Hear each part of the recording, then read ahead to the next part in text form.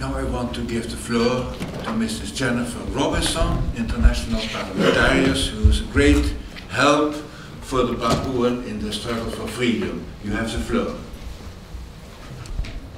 I come here today to speak on behalf of International Lawyers for West Papua. We don't speak for the people of West Papua, but we are a group of lawyers who are committed to speaking about the law and using the law as a tool to help and to protect the people of West Papua. International Lawyers for West Papua was formed to raise awareness about the West Papuans' right to self-determination, to document that right, a right that has so far been ignored and a right that was denied to them in the late 1960s. We also seek to raise awareness about ongoing human rights abuse in West Papua, which have at their root the denial of the right to self-determination in 1969. Human rights abuses which continue today, continue each day, and I could stand here all day talking about them.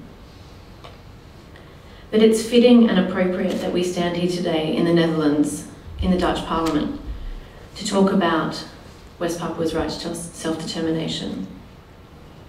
West Papua was, of course, a Dutch colony on the path to independence, on the list of non-self-governing territories. It was a territory that was held by the Dutch on a sacred trust. A sacred trust under Article 73 of the United Nations Charter. Self-determination is the most fundamental right, the most fundamental human right, and protected by international law. That sacred trust, under which the Dutch held West Papua and had promised them independence in accordance with their international obligations, was passed in a dubious agreement, the 1962 New York Agreement, to Indonesia.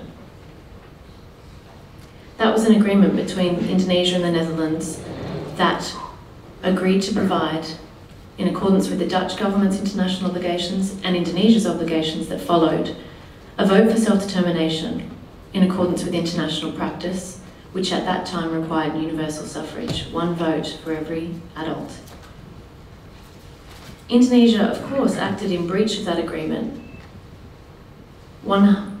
Just over 1,000 West Papuans were rounded up and forced to vote under threat of violence for integration with Indonesia, a clear breach of customary international law that existed at that time, and the agreement between the Netherlands and Indonesia.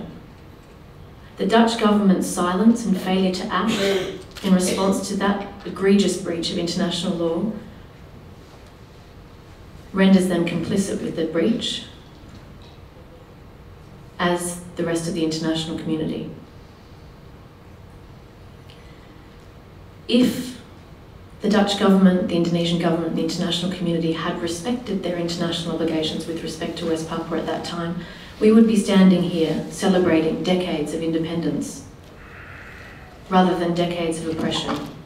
More than 100,000 West Papuans, and it's estimated up to 500,000 West Papuans, have been killed or disappeared since that time. They continue to suffer rape, torture, widespread oppression. Their lands have been raped, environmental degradation on an enormous scale, their traditional lands stolen. And why? Because the Dutch government did not respect its obligations to provide them with independence as required by the UN Charter, as required by that sacred trust.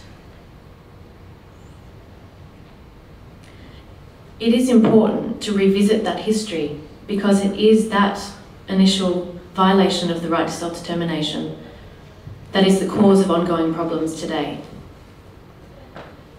The Dutch government in the year 2000 commissioned a report that was written by Professor Druclever, published in 2005. That report clearly documents what happened. It clearly documents Dutch complicity and what took place. It clearly documents the oppression of the West Papuan people, the fact that they were not consulted in the negotiations between the Netherlands and Indonesia.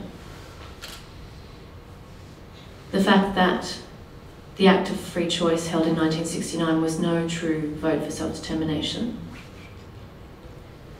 Of course, Indonesia did not cooperate with Professor Drew Lever and refused to allow him entry to Indonesia to examine the files or to interview anybody in West Papua. And why? Because they are scared of the truth being revealed. Even today, journalists and human rights defenders, international organisations are not permitted entry to West Papua because they do not want the world to know what goes on there. We cannot stand by and allow this to continue to happen. Even looking as far back as the 1950s, when Indonesia and the Netherlands were investigating and trying to come to an agreement about what would take place, Indonesia refused the offer to take the case to the International Court of Justice. Why? Because they know they did not have the right to West Papua under international law. That position continues today. The Act of Free Choice was an egregious breach of the right to self-determination as protected under the UN Charter. It was a violation of the Sacred Trust under Article 73 of the UN Charter. It was a breach of Indonesia's treaty obligations to the Netherlands. But most fundamentally, it was a breach of the right to self-determination of the West Papuan people, and we must revisit it.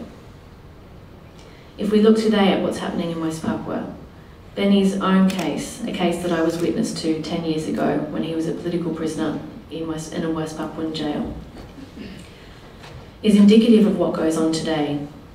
Just last year, a Congress was held, the third Congress, at which West Papuans unanimously, again, voted for a fresh referendum for self-determination and declared their desire for independence from Indonesia. The people present at that peaceful political assembly were rounded up, arrested and beaten. The 5 leaders are now in prison in Indonesia, having just been convicted of treason for peacefully expressing their political aspirations. The room for West Papuans to speak freely about their views and their opinions is non-existent. They face criminal persecution and jail for simply raising their flag and for speaking out about their desire for independence. This is in clear breach, again, of international human rights law, and the conviction of those 5 men has received international condemnation. Their appeal is ongoing. Their lawyers in that case have been threatened with prosecution simply for defending those clients.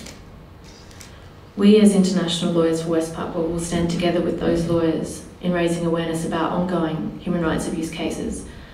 But it's time that the international community stands up and starts putting this to the United Nations. It's time the Dutch government stands up and recognises its obligations, the sacred trust on which it held the territory of West Papua, and it's time it starts raising it in the international forum, because they bear responsibility. They bear both legal and, in my view, moral responsibility. Thank you.